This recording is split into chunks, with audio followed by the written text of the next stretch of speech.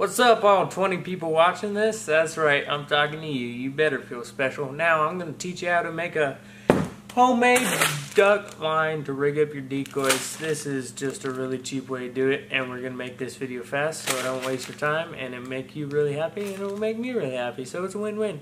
Alright, here we go. Let's get into the video.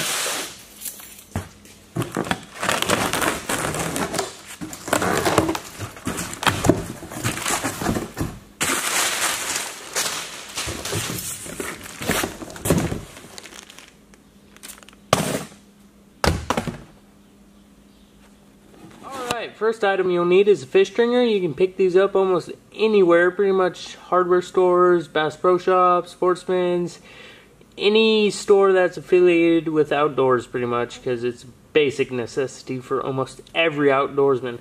So these run about $2.99. That's what I think I got this one with. Some are more expensive. I think this is just a 9-snap chain stringer. But yeah, that's the first item. So let's move on to the next one. Item is going to be paracord. I think this is just 100 yards of it. It runs about $5.99 is what I got this for. Just try not to get too expensive stuff and you'll be fine. So total of these two is about $8, which that's what we're going for. Now let's move on to how to start rigging up the old long line real quick.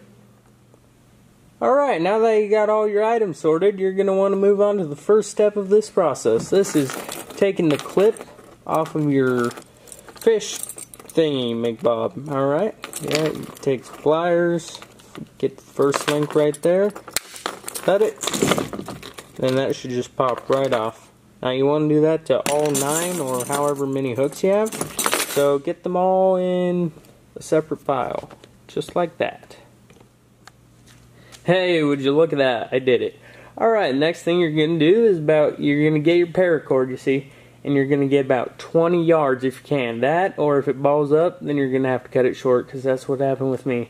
Almost when it gets balled up, it's almost impossible, so sometimes you got to work with what you have, and that's what we're doing right now.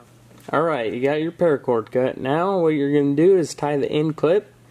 You just put it in there, and I usually like to tie a square knot, because back in my Boy Scout days, I was taught the square knot was the best knot out of... Oh, sorry if you couldn't see that. Just about like that. Make sure it's tight. And then if you want to, you can tie a safety knot above that. But that's what your end clip should look like. Alright, after you tie that end one on, you're going to want to thread all these down to the end so you can start tying on your other hooks. Now, I usually go about, say, 2 feet. And then you just gather up your rope. Separate one from the others like that. Just flip it around here, go through the old rabbit hole right there, then pull it tight, and boom, you're on your way. Just like that.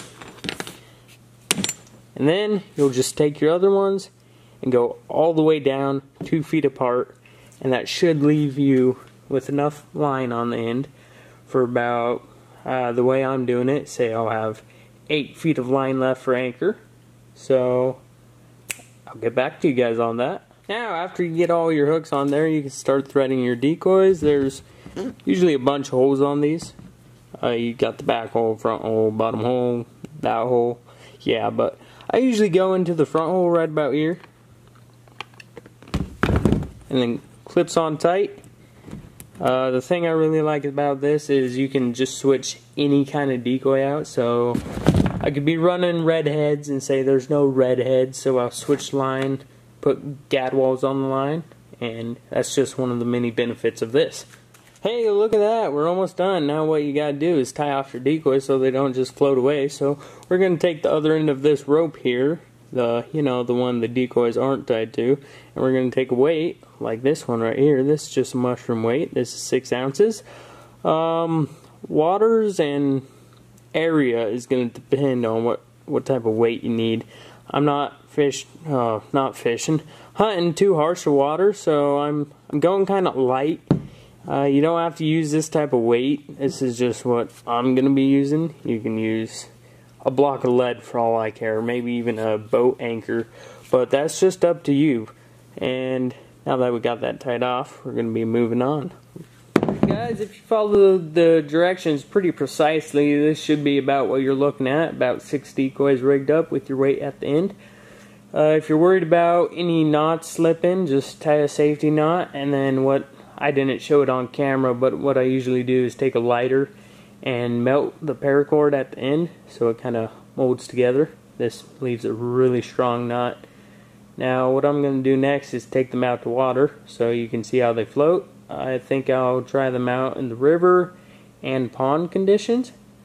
It's just a really cheap way to do stuff, and if you're a budget hunter, I really suggest this. As for my next videos, I'm hoping to get a better microphone, well, a microphone at that, just to upgrade the quality. And then I'm gonna be trying to add a lot of content this year. Like, this is the first video I've done in a couple months, and it sucks. So, anyways, see you guys out on the water.